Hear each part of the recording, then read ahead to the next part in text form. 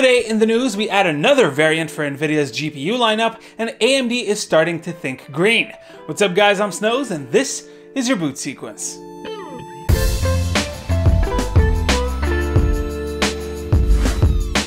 Let's get started with Nvidia. Despite the lack of availability in the public, the company is still testing out GPUs internally. Of course, I'm talking about the RTX 3080 Ti, or whatever they decide to call it in the end. Late last year, after the release of the RTX 30 series and the 6000 series from AMD, rumors started popping up about an RTX 3080 with twice the VRAM. Originally, the specs were similar to the original RTX 3080, but things changed as time passed. Eventually, the rumors of this higher-end RTX 3080 settled at the same Cuda core count as the RTX 3090. That's 82 SMs for 10,496 Cuda cores and 20 GB of GDDR6X.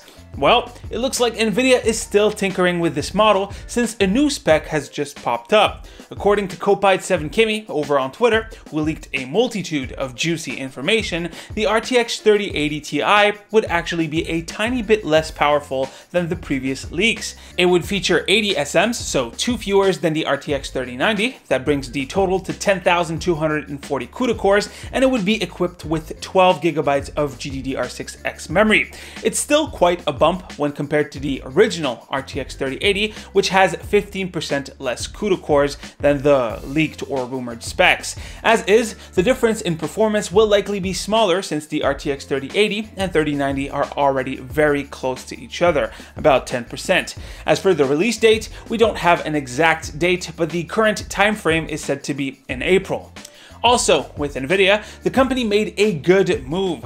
Last week, we talked about the insanity that is the RTX 3000 series of laptop GPUs.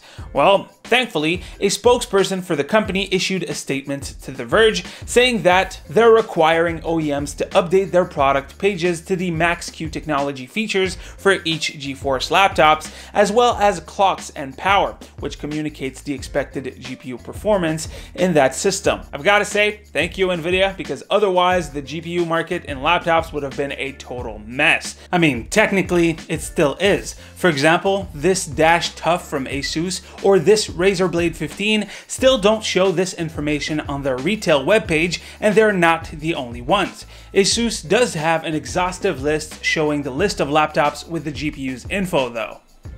Lastly, with Nvidia, we got the dates for their GPU Technology Conference, that's GTC 21. While in the last 2 years before the pandemic, the events happened in March, this year it will be in April. The keynote itself with Jensen will happen on the 12th at 8:30 Pacific time, and the event will continue until the 16th of April. As expected, the event will be held 100% online since, well, we're still in the midst of a pandemic. I mean, I gotta get home by 8 o'clock at night if I don't want to get hit with a $1,500 fine in Quebec. Moving on, let's talk AMD. Thanks to the recent price hikes, some of us are patiently waiting for AMD to reveal their more affordable mid-range GPUs. That's the RX 6700 series and below. Well, we got a little more information on these. As you might already know, the RX 6700 XT would have 12 GB of GDDR6. For the new information though, it looks like this large pool of VRAM will also be available for the RX 6600 XT. If you think about it, logically, that means that if AMD was to release an RX 6700 non-XT, it would have 12 GB too, right? Right? Well, according to a recent EEC filing from ASRock, AMD is pulling an Nvidia with wacky VRAM configs. The RX 6700 would feature 6 GB of GDDR6.